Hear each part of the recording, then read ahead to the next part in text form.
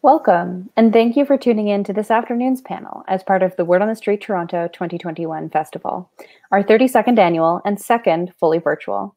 I'm Maya, your host, and we're excited to be presenting So Funny It Hurts, Memoirs of Grief and Resilience, a discussion on 3 new memoirs presented in partnership with The Walrus.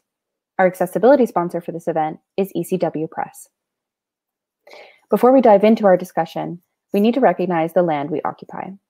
The Toronto of today exists because of the Toronto Purchase, also known as Treaty 13, signed with the Mississaugas of the Credit First Nation in 1805, with a final claim settlement in 2010.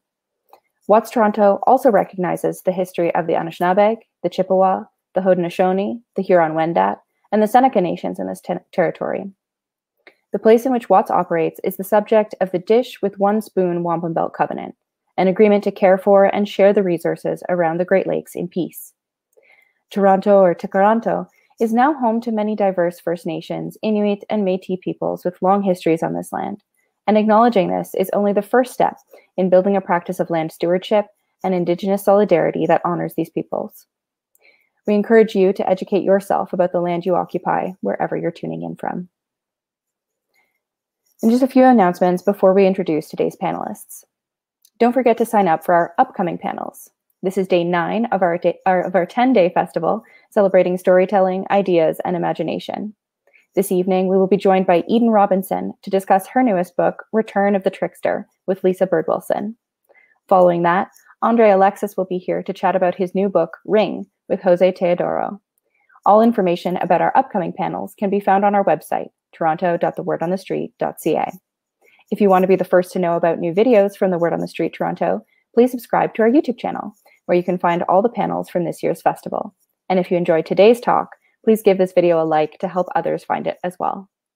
And now I'm very pleased to welcome our moderator for this panel, Jessica Johnson. Jessica is editor-in-chief and creative director of The Walrus, Canada's leading general interest magazine. She is the former books editor of Saturday Night and National Post, and a former reporter and editor at The Globe and Mail. A National Magazine award-winning writer, she has contributed essays and criticism to a range of publications in Canada and the US. Thanks for joining us this afternoon, Jessica. It's very good to have you here. Thank you, Maya.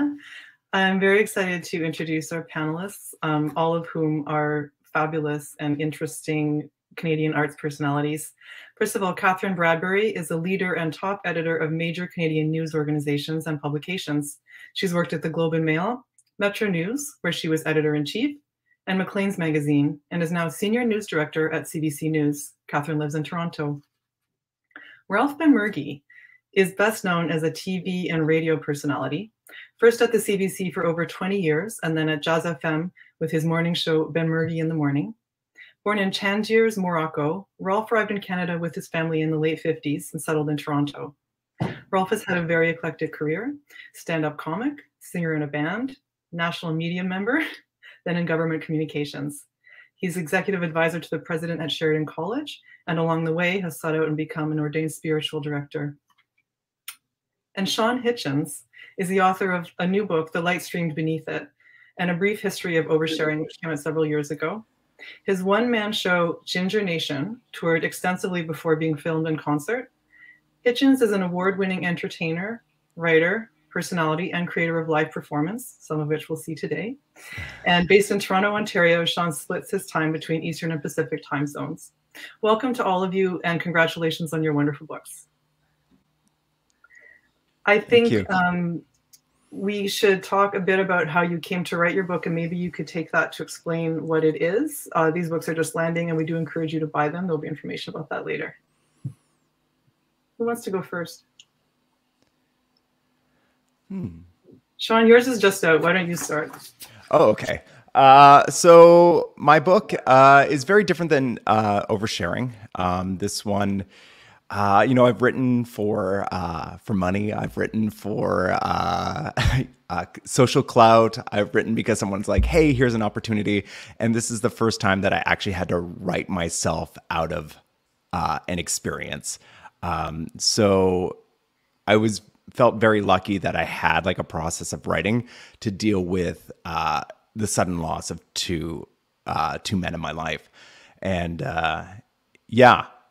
So this book is very, very different as it comes out because it has a different meaning to me because it's not so much about my career or entertaining people. It's about having a discussion about grief and aliveness. So I'm absolutely terrified as it trickles out into the world. Good. We'll talk more about that later. Making ourselves vulnerable and coming to terms with grief is a theme I think comes up in all of your books to some degree. Catherine, your very funny book was prompted by the breakup of a relationship and some other things. Do you want to talk about how you decided to turn that into a book and what prompted it? Yeah, my book, The Bright Side, is about a single year, 2015. And, taken one by one, the events of the year happened to pretty much everybody. Both of my parents died. They were in their 90s, so it wasn't tragic, but it was big events. My divorce came through. My house fell apart. Promising new man turned out to be not so promising. And I carried the idea of this year around in my head for quite a while. And when I pitched it, the first response from the publisher was, no.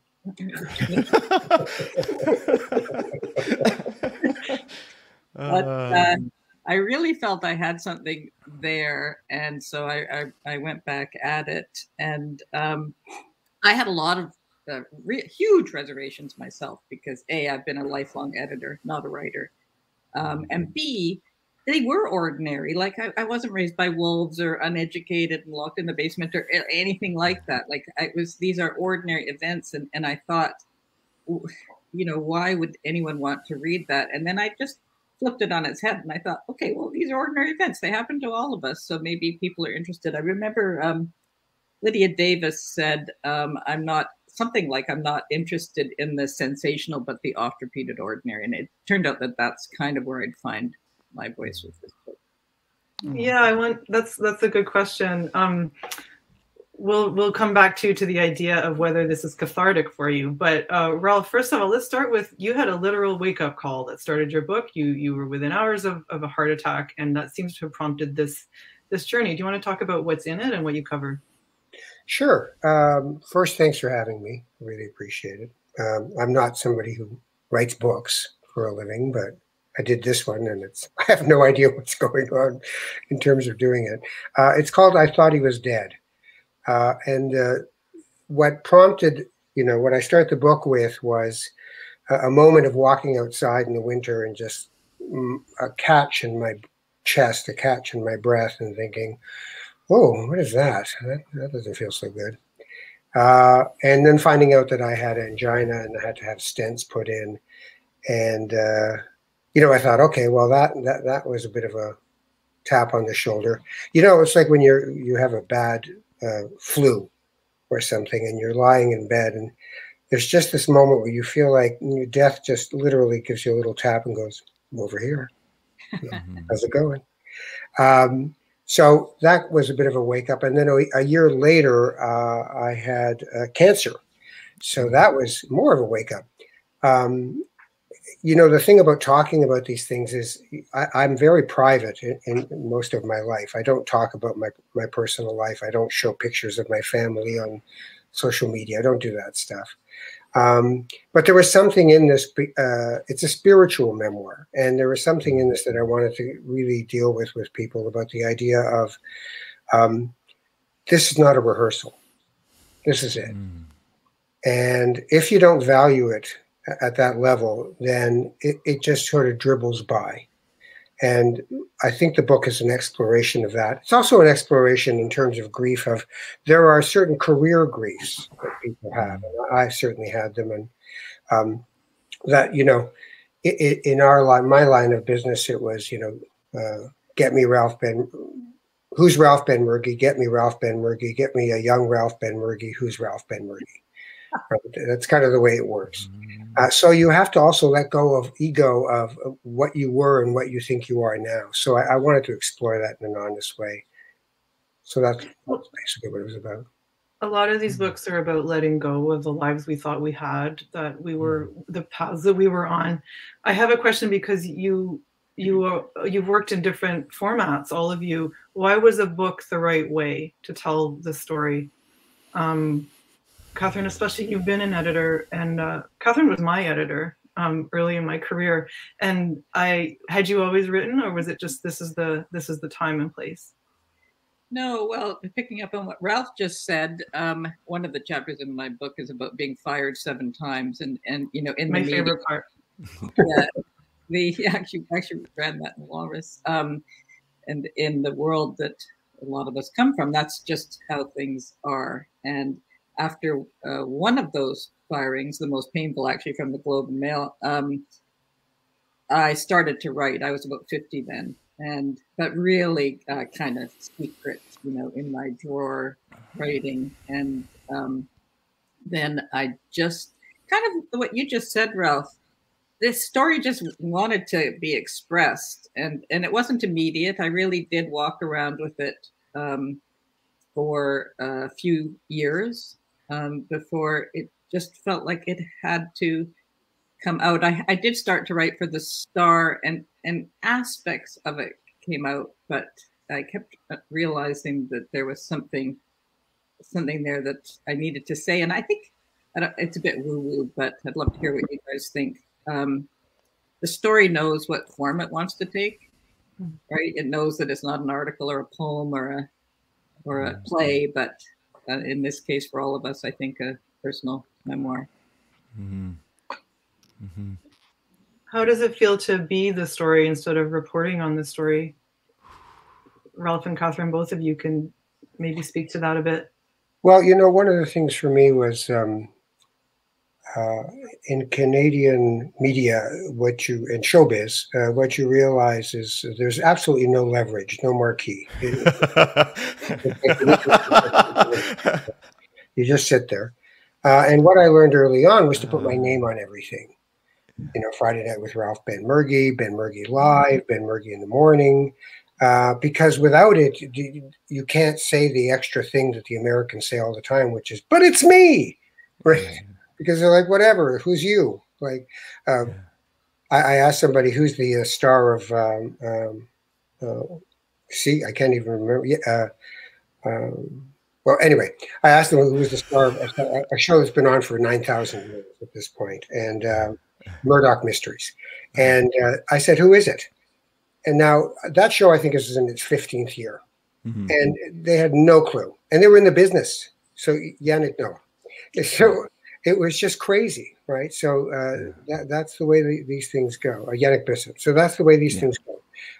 But for me, I think that doing this, in years after I'd sort of gotten to Friday night and this, you know, sort of drive into a bridge abutment at 100 miles an hour kind of moment, I didn't want to be the one. But I did a series of documentary series on Israel for Vision TV, and I said to them in the pitch, I wanted to just be the voices of people in Israel, and they were like, no, it's got to be your story as a Moroccan Jewish guy in Israel. And I was like, okay, I guess so. So, you know, there's phases you go through as to why you are in the center of a story and why not. And in memoir, I think it's a meditation for me. I think that I've spent about the last 7 years in spiritual guidance with people and as an ordained spiritual director. And that work sort of got me to a point where I thought, I really want to talk about this. Once it wasn't like, you know, how am I doing? Then it was more interesting to me to write it. I want to talk to all of you about the process of writing about experience, something you've lived. Sean, your book is structured around letting go of 2 men that were very significant in your life. This doesn't give anything away. It's in the summary. It's in the copy. But in order to write for a reader what your experience was, you had to basically relive moments in hospital rooms and empty apartments. And how did it feel to just be there again? So I didn't think I would start losing my mind. Like, I think artists sort of dream of how they're going to lose their mind.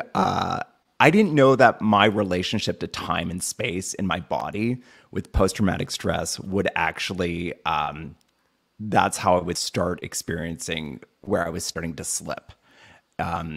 So I read this book called The Body Keeps the Score by Bessel van der Kolk.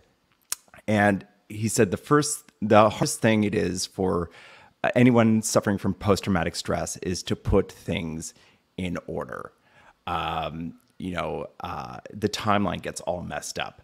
So I sat with a piece of paper and multiple pads of paper, yellow legal pads, and line by line, I had to like say this happened and then this happened, but it was all jumbled up. And so I would take those pieces and cut them up. And then, sorry, Siri is speaking to me right now. So I had to cut them up and I had to line them on the floor. So, something that happened in Los Angeles was mixed up with something that happened in New Brunswick, something that happened in San Francisco. I was all over the place. And so that moment by moment piece is actually me stitching time together so that I had a cohesive, I can look at the book and say, this is what happened. And it was actually how I started to heal my post-traumatic stress. And I don't know why anybody wants to time travel. It's absolutely terrifying. Don't do it. So yeah, that's what this book is for me. It's and why I take people into those spaces. I look over here, I look over there, I look over there. It's a process of sewing myself together. So narrative. The writer Andrew Solomon, I think it was on CDC Ideas. I've always remembered this, and if it's the wrong quote, I'm sorry, said, people think that it's cathartic to write about depression. It is not. I'm hearing a bit of feedback for some reason. Yeah. Is it to answer that question, if it was cathartic, and I'll put myself on mute for a sec. Is that for Catherine? Catherine or Ralph, did you find it cathartic to write about your experiences? Go ahead, Catherine. I, as an editor, I also was very private. I was an editor for a reason. I did not want to be the center of the story at all, ever, under any circumstances. It was a very comfortable position for me to be in. And then all of a sudden, I'm writing about myself and everything about myself, not just about myself, but about other people in my family. And it turned out that I was completely comfortable with that. Like, I do think you do go through phases, and it sounds like each of us had an event that compelled us to go inside and then express that. And I was, once I started to write, I was astonished by my complete lack of concern about revealing any detail about it. Just gone somehow. And I still feel that way. I'm not sure my family does. It sort of comes across in your approach to life, like in the book, even in that part about how you've been 7 times fired or let go from jobs, you just shake it off and you're like, well, this happened to me. Here's what we can all learn from it. That's a rare skill. Like, where do you think you got that from? Well, it wasn't like that at the time. When I got fired from the Globe, I really kind of went to bed for a few months. It was, these things are rough from the time, but that's part of, speaking of humor, you start to, with a little bit of perspective, see the funny side. I'm lucky. I come from a resilient family. My father, who's a character throughout the book, is an extraordinarily optimistic man who believed that adaptability was the only way through life, especially through life as you get older, because things are going to happen, bad things, they're going to pile up. And so I had both I think a constitutional ability or inherited ability or whatever that is, and a taught ability to rebound. So for me, I think there were several different things that prompted me to keep going in the book. The original impulse was that in the spiritual work I do now, I felt that there were things I wanted to say. I feel like we live in an era where God is dead, and take care of that. We're God, and we're really bad at it. There was that I wanted to deal with. There was what is the workplace? I have a little piece in the book where I say, I've been to a lot of, you get an email, join us at 2 o'clock for Fred's, goodbye pizza party. And you're a little peckish. So you go over there and give them a slap on the back at a certain point after a slice of pizza and say, hey, we keep in touch. And you don't, because it was proximity that made friendship. And I said, what would happen if we made a circle and you took 4 or 5 people you had worked with in this place? And each of them had an artifact and an anecdote about who you are and what you've meant to them. And then you get up and thank them and say goodbye in a meaningful way. But instead, we're so terrified of each other that we actually march people out of buildings. Humiliation. That's what we give people at the last moment. I also talk about the idea that you're driving to work and you're listening to, Heart's version of Stairway to Heaven. And, you're into it, right? Like you're into it. And you get to the parking lot and you stop and turn everything off. And then you sort of look at yourself and say, look, you stay in here. I'm going into work. Because you don't give all of yourself to what you do. So for me, I'm 65 years old now. And it's not a rehearsal. So there are those things I want to be able to talk about with people and say, let's bring something more meaningful. Spirituality is a relationship issue. Religion's a fitness program. You can choose one or not, but it's sort of, if you do this, if you want a 6-pack, you kind of have to work out. But spirituality, we all have it. It's just a question of how do we connect the dots to actually have it in our lives. So those things really pushed me. And then my publishers at Woolsack and Wynne, Noel, said, there's not enough you in here, because I had really learned to stay in the background and be an advisor to people. And she said, so 75,000 words had to be put in about my life and career. And that I found kind of harder to do than the other part, but interesting in the end. And I thought, well, there's a journey in here and every one of us has it. Catherine talking about being fired. We've all been fired. It's the dirty secret. So, have somebody talk about it. It's a beautiful thing. Yeah, and it's interesting that you say being marched out, because of course it's so inhumane. And I have thought a lot about because I'm close to the end of my working career by choice, I hope this time.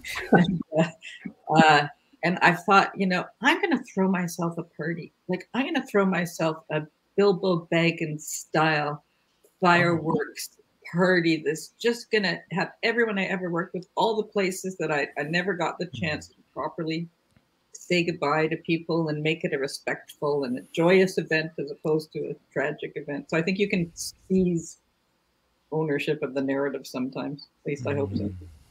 Do you write for yourself or for someone else, for the audience? Anyone can take that. I write for myself, but I always write with the audience in mind. I'm always in a conversation with somebody. Because my career started in cabaret, and stand-up and a drag queen for a while. I mean, I was all over the map in my 20s. I don't really remember them. They were great. But cabaret is not just some person standing on stage. It's a conversation. So the first book, Oversharing, was about trying to take that conversation into a book form. And this one is just a full conversation. You, me, sitting together, and let's talk about it. I don't write for an audience. I remember when I was working at the CBC, there was this time where what crept into our conversations about the next show was that all of a sudden somebody from marketing was in the room. I've worked in public broadcasting in my broadcasting life, my whole life. I have absolutely no interest in 16 minutes past the hour. I'm just not that guy. God love them all. I have friends who do it. It's great, but it's not me. And they would say, well, what's the demographic of the show we were trying to develop? And I'd say, I don't know. What do I care? What are we trying to say? Why are we doing this? What does it mean to us to do this? And can we do it in a way where people will watch if they're 8 or 80? What do I care?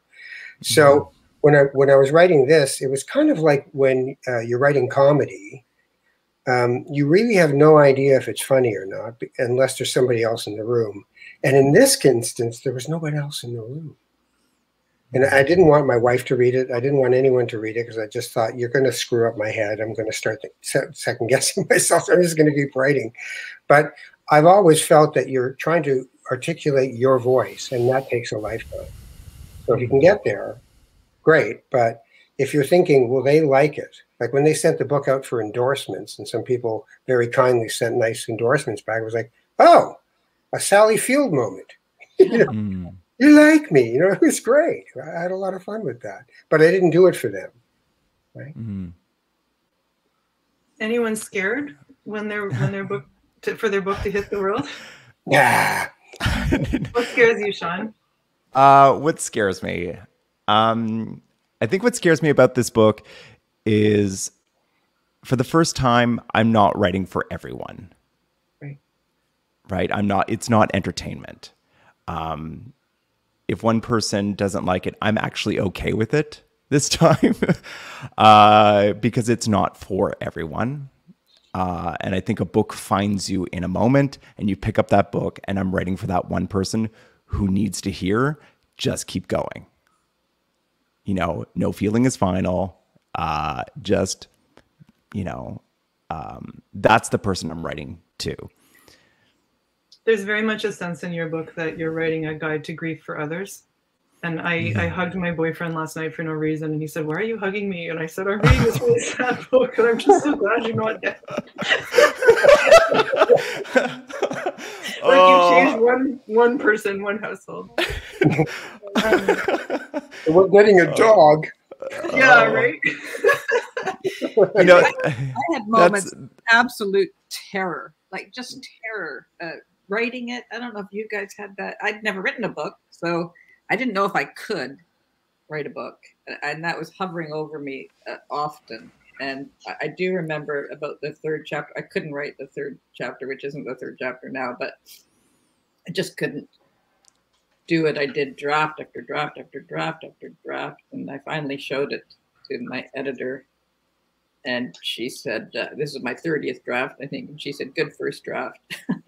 So that's a promising new man. Yeah, I went to bed, honestly, for the rest of the day. So there were real moments of just panic that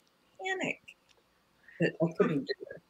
So for readers, that's the chapter where Catherine's gone through lots of stuff and a promising new man enters her life. Why was that a hard chapter? That seemed pretty universal. Because I think I disliked him so much. I guess I should say that. I think that it's very hard to write about people you don't love. I think that's a real challenge. And by the time I was writing this, I didn't love him anymore. And a kind of revenge kept creeping into the writing. And I realized that I had to find my own stakes in that relationship, which were big. And when I finally made myself vulnerable to what had happened and how I had been rejected. This was a guy who came on just like a ton of bricks, like just, pursued me madly. And then at the precise moment when we had made a commitment and we're going to go traveling together, he disappeared, sort of ghosted me. And, I had a lot of resentment toward that, but that doesn't work on the page. You can't take it out on somebody. So when I finally reminded myself of why I fell in love and the things that made him appealing in the beginning, I was able to get it down. These books deal with all the big things. Like there's breakups, there's loss of jobs, there's sickness, there's literal death, and the fear of mortality. Is anyone surprised that this is a panel about humor? It's called Memoirs. Didn't I call it a death panel on Twitter? We're a literary death panel. Global's got it. Yeah, no. I mean, look, I'm sure Sean shares this with me as people who have to make people laugh. When you're a kid in this kind of persona, you take the things that are the most painful and you take them to the playground and you make your friends laugh because you have currency at that point because everybody likes somebody who can make you laugh. In high school, I think I said this in the book, in high school, in the last year, we were writing this school yearbook, and mine was, I'm sick of being the class clown. You run out of jokes after a while.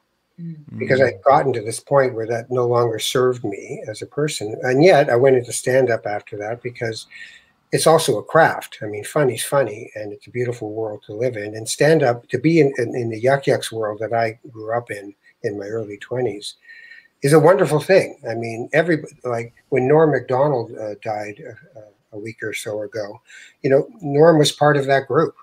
We don't see, you don't look at Howie Mandel and think, oh my God, it's like, yeah, no, we all sat on top of the freezer in the back before we went on stage and did our thing. So there's a sweetness to sorrow as well, too. I mean, sometimes it's the most alive you feel, right?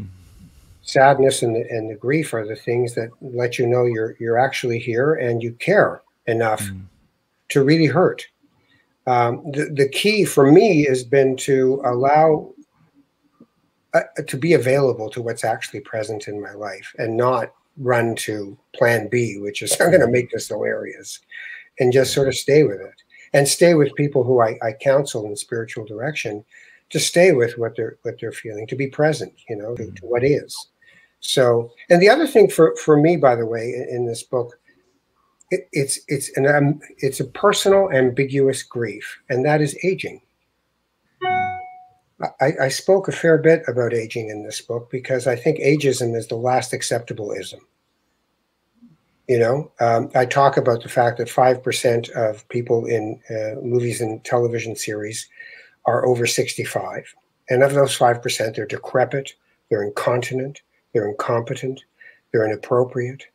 They're all these things. They're the punchline. They're not the story.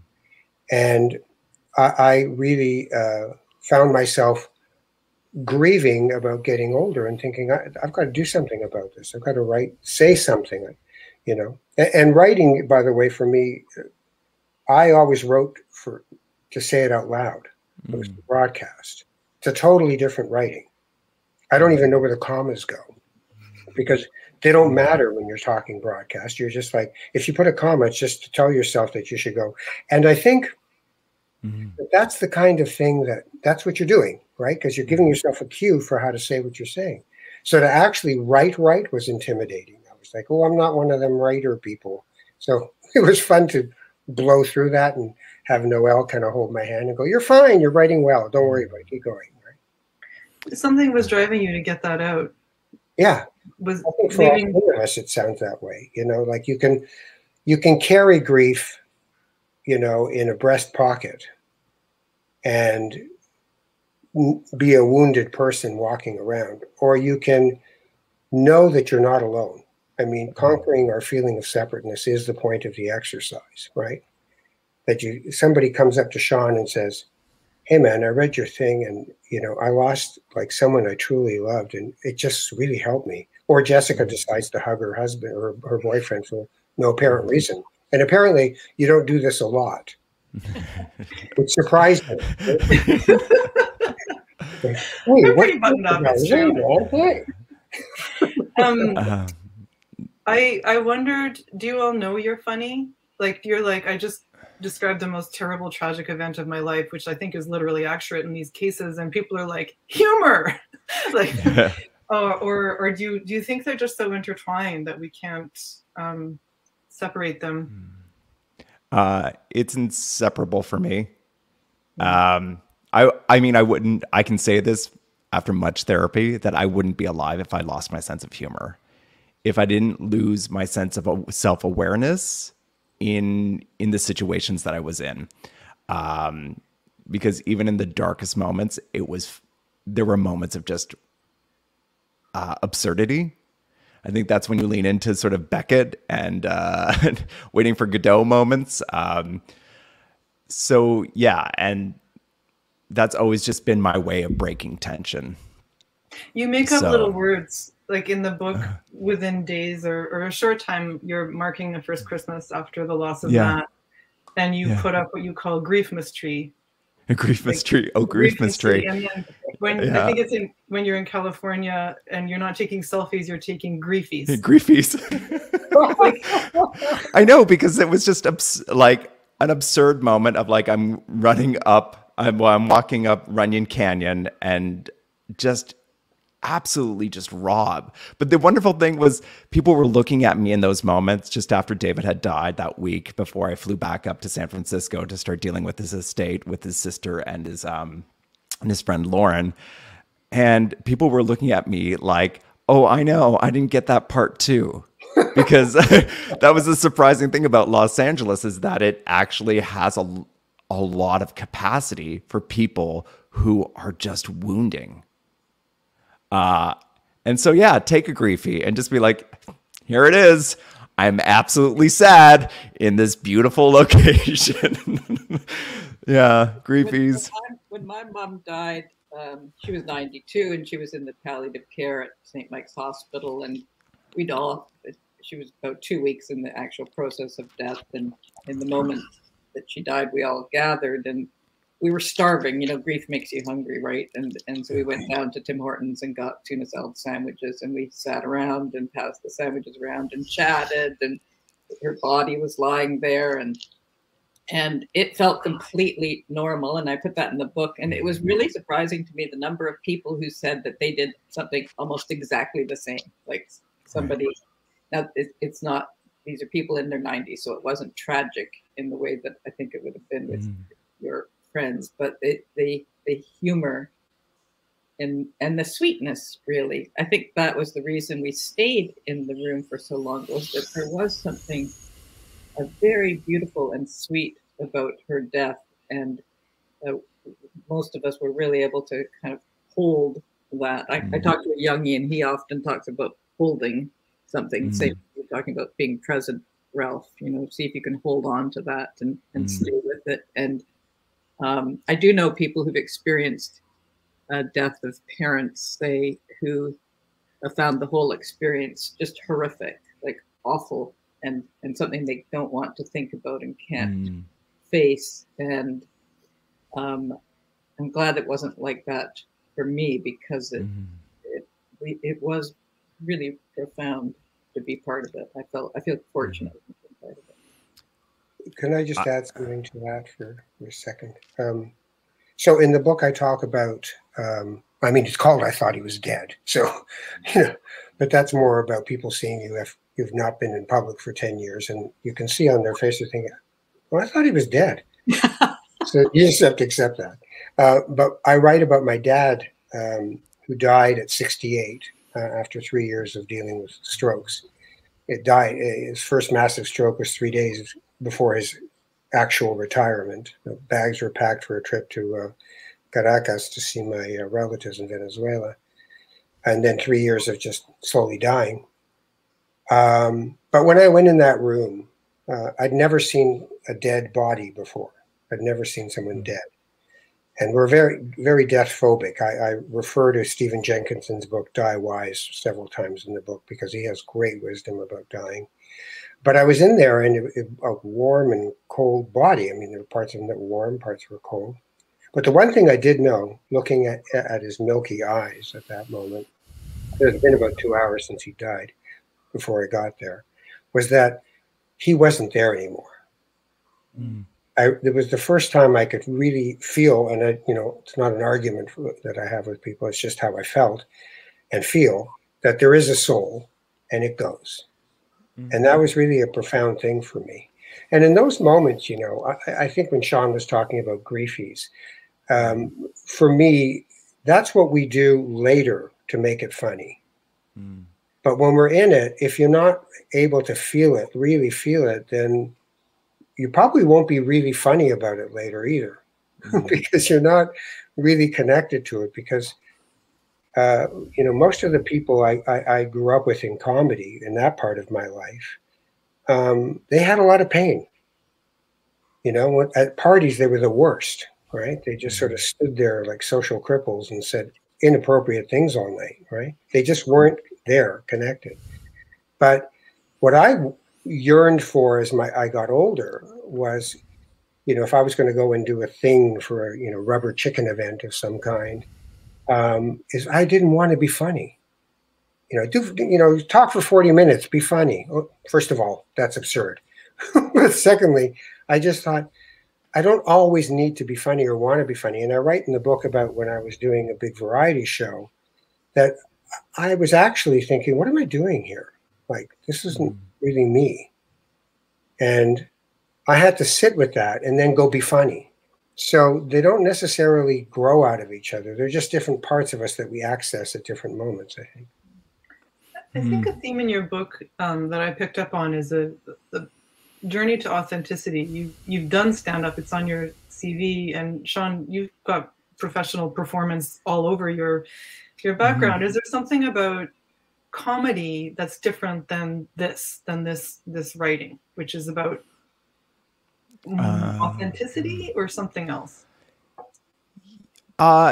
Okay, so for me, comedy was a way of constantly, because I also deal with a little bit of my childhood in my book.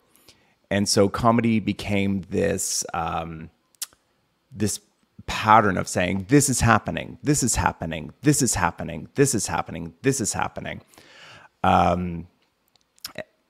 Which is not healthy. I went into therapy like terrified that it would ruin my comedy career, and it did.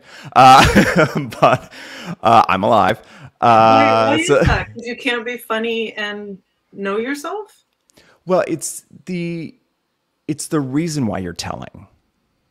Yeah, right. It switches how you are, the driving force, the engine. It ruined my career in that sense, but it's actually made me, I have creative hygiene now. That's what I call it. Creative hygiene. I'm able to manage my talents. If I go on stage and I have a great set, I'm not up until 4 or 5 in the morning with the adrenaline. So I'm able to be more flexible, and I'm not writing to figure stuff out anymore. I'm actually just, with this book, it's like, this happened. Not this is happening, this happened. Which is very different. And this book can only exist, like my story right now can only exist as a book from a queer angle, because queer transformation stories don't exist. We have our coming out stories that happens to us at 17, 18. Sometimes they're great. Sometimes your coming out stories are amazing. My parents love me. Sometimes they're not. And that those stories we carry way, way too long into adulthood. And the only other transformation story that's actually present are, drag races. RuPaul's Drag Race is in the ether. So this book right now can only exist as a queer transformation story. And I don't think we're a visual representation of what happened to me. The fact that I openly say I believe in God now, would not say that as an atheist. Would I call myself an atheist with a Christmas tree? Yeah. Gosh, I went off there. But no, I think we can say all of the books deal in a different way with archetypes. So Sean, in your book, you talk about trying to grieve without necessarily a mode. For what do? You have a role. You're the ex-wife, the first wife in the hospital with Matt, and then later with David, you're recast as the boyfriend, and there's a different first wife. And so you're creating your own templates for relationships. But I think that's something I see, Catherine, you do, and Ralph, you do too. You're looking for templates for modern divorcehood or modern masculinity. I don't know if I'm right about that, but you can jump in if you want. Yeah, I think what we've don't really embrace in the queer community. Queer spend so much time comparing our relationships, right? It's not just, this is my husband. It's this is sort of my husband who's like this, or this is my fake father. This is my. So we're always putting so much distance between ourselves to equate our relationships to heteronormative, sort of like I don't know what you want to call them, titles. When death enters the picture, that's blown apart.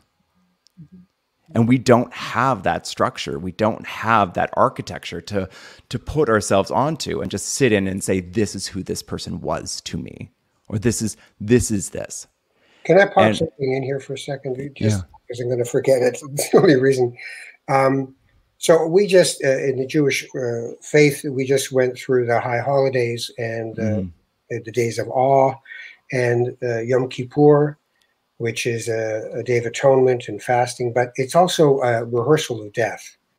You're supposed to dress in white, and you get a white, when you die, you get a white shroud that you're put in, and then you're put either directly into the ground or in a pine box and see you later. But that's all rehearsal. The book of life, death. And one of the interesting things about death is we tend to think of it often as the most final of physical acts. But in reality, when I hear Catherine say, I got fired 7 times, she died 7 times. Those are 7 deaths. You know, it's not just the death of people that transforms us. It's that things emerge, arise, die.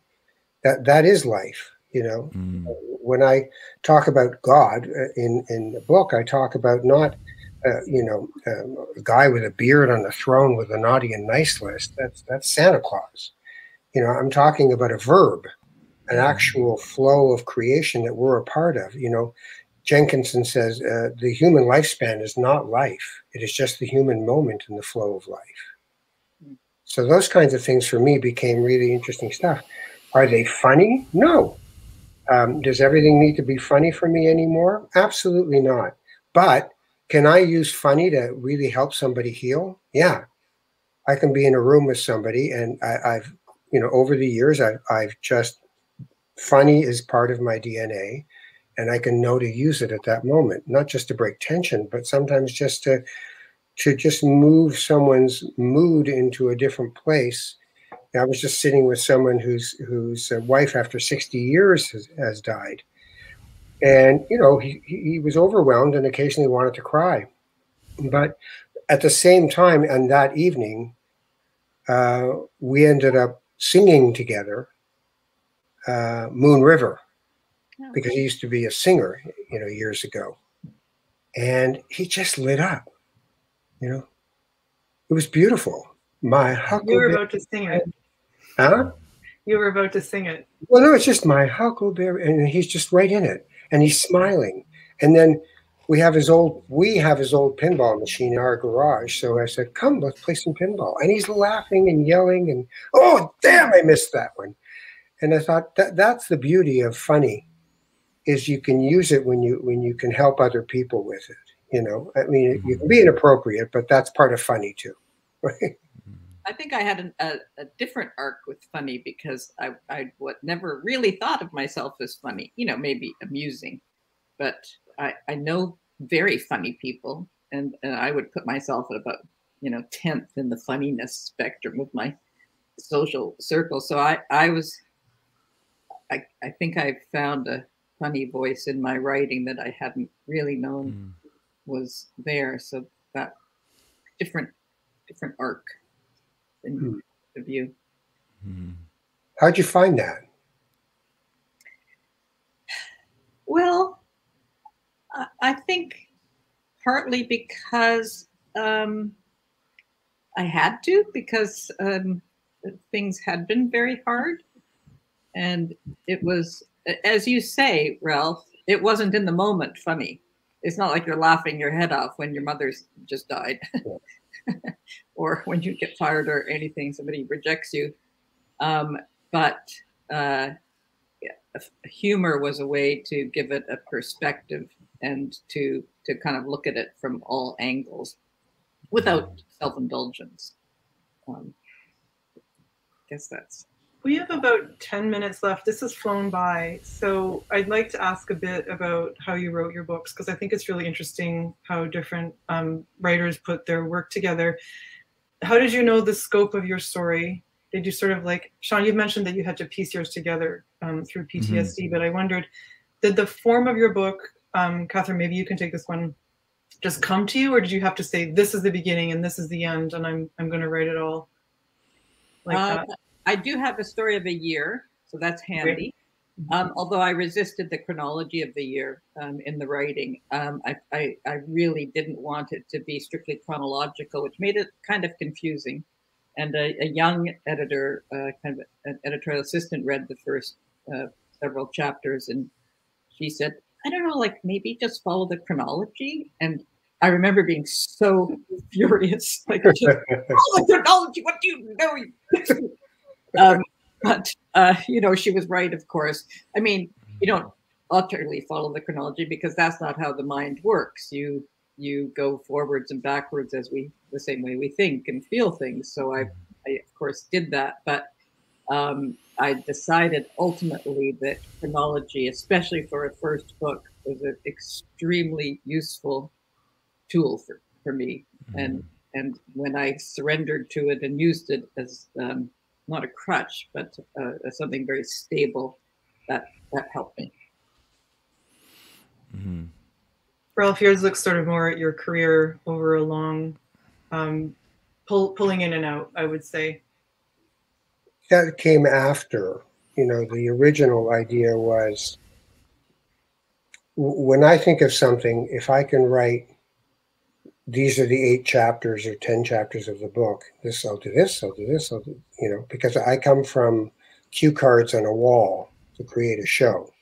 So you just, you know, what segment goes after this segment, you know, what do you go to break, what's the next segment, or a radio show. And so I tend to think, if I can't, if an idea doesn't make me think, I've got a lot to say in an order, but I also am very open to letting go of what I think I know. It's like when you pitch a documentary series and the producer's like, we'd like the breakdown. It's like, are you nuts? Like, once you get there, it's nothing like what you thought it was, and you got to be aware of what's going on.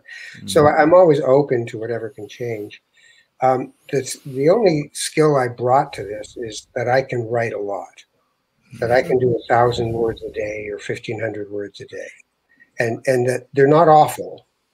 So that helps, because that you know, what the hell, I have to now go back and do them again. So there's something I can do. Like if I have to write 750 word op-ed about something, it's about 2 hours. What I'm bad at is one of the things Catherine's good at, which is I'm an ADD guy. So details just kill me. And the first thing I said to my to Noelle, my publisher at Woolsack and Wynne, was, you're really going to have to make sure I don't look dumb here, because I miss details, little details all the time. I'm like, woohoo, 30,000 feet. So that was great. And I have to say, I loved the process of writing the book. You know, it really was a part of my day every day. And I'd learned something from, what's that guy's name? Ian, Scottish guy who does crime books. So I interviewed him once on Jazz FM, and I said, do you have any tips for people?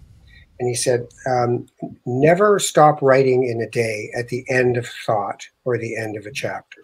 Stop in the middle of the thought, so that the next day when you go in and sit down, you're like, oh, and I'll carry on now.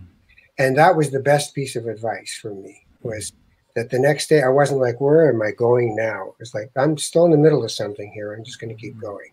So that was great. Wow, that's a good one. Yeah, isn't it? One of the, I'm just popping off your pieces of advice. I had a psychologist friend. We went out for dinner during all of this grief, and he said, you know, eventually you're going to have to turn it off. You're going to have to turn off your grief. And so I was like, that is so mean to say. Why are you saying this to me? It's so mean. I don't want to hear that right now. Ended up being the best piece of advice. And that's how I knew where the ending of my book was, in the decision to turn off the grief. And that was on the Hill in San Francisco. So that's how I sort of framed, I'm really bad at endings, so I just wrote a beginning. So the end of my book is a beginning, so I started at the beginning, which is the ending. I know it sounds weird. Bad relationship to time. And I just worked back from that. What is the moment? And what is the moment that I turn on aliveness? It shuts off, and then turn on aliveness again. And that's how it framed the book. You talk about joy in that scene, the joy of the body, of being here, of dancing. Yeah. Curious to know for others, how do you get through it? Like, what keeps you going? These are stories of resilience, and where do you think you get that from? I felt like I had to, I won't go so far as to say I'm a bossy person, but I've often been a boss, and I'm used to kind of organizing everything and everyone. And I found what this year taught me was that I needed to just sit still. I didn't say to myself, oh, just slow down. I just had to. I had to become a bystander of my life instead of a manager of it.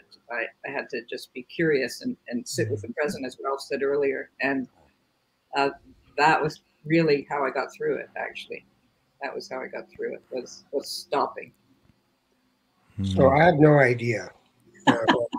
Like I don't. I've had, like everybody, a few moments in life where the news wasn't good for me. And in one way or another, personally, professionally, biologically. But I give myself that day, and I don't even plan this, but I give myself that you just got punched in the face, right? And so take it and walk around with it. And very often the next day, for some reason that I can't explain, I see the sliver of light, and I just start walking towards it. And I just think, no, we're going to be okay. Let's just keep going. Or I'm going to let this pop out of the bushes every once in a while and go, you are so screwed. And then just go, okay, let's walk together, shall we? I mean, it's one of the things I've learned to do is to not try to kill these things in myself. Let them be companions to what I am as a person, because they're real and they have an effect. So I think that's the resilience. I don't know why I have it, but I'm very glad that I do. That's did you want to say something, Sean? I think the only thing that I would add on to that is, in terms of recovery, the only thing that I've learned, well, not the only thing that I've learned, but the true thing that I've learned is that the goal of recovery is to rebuild a good life worth losing again. And accepting that, as painful as it is what keeps me going. I live in memory of Matt. I live in honor of David. And the idea that I am allowing myself to be vulnerable enough to lose it all again. That's what keeps me going. That's a beautiful note to end on. Thank you all for your generosity and openness and your beautiful books. And I'm going to pass this back to Maya now for closing remarks. Yes, thank you very much, all of you, for your insights and your thoughtful conversation this afternoon on grief, resilience, writing, and the humor woven in and through the human experience of it all. So thank you all very much. It's just been a joy to listen to you discuss. And thank you to everyone tuning in from home. If you'd like to pick up a copy of The Light Streamed Beneath It by Sean Hitchens, The Bright Side by Catherine Bradbury, or I Thought He Was Dead by Ralph Benmergui, you can find them at our virtual bookstore in partnership with Another Story Bookshop and our official ebook and audiobook seller, Rakuten Kobo. You have until tomorrow at the end of the festival to sign up for our giveaway in partnership with Rakuten Kobo. Visit toronto.thewordonthestreet.ca/2021-festival-contest for your chance to win one of 3 special prizes, including a new Kobo e-reader. Remember, for each day of the festival you tune into, you will receive a bonus entry code. Today's bonus entry code is Trickster. Make sure to tune in later this evening at 7 p.m. when we will be joined by Eden Robinson to discuss her newest book, Return of the Trickster, with Lisa Bird-Wilson. Following that at 8, Andre Alexis will be here to chat about his new book, Ring, with Jose Teodoro. All information about our upcoming panels can be found on our website, toronto.thewordonthestreet.ca. If you'd like to support The Word on the Street by making a donation, simply head to our website and click Donate Now at the top of the homepage. Thanks again for joining us, and have a great afternoon.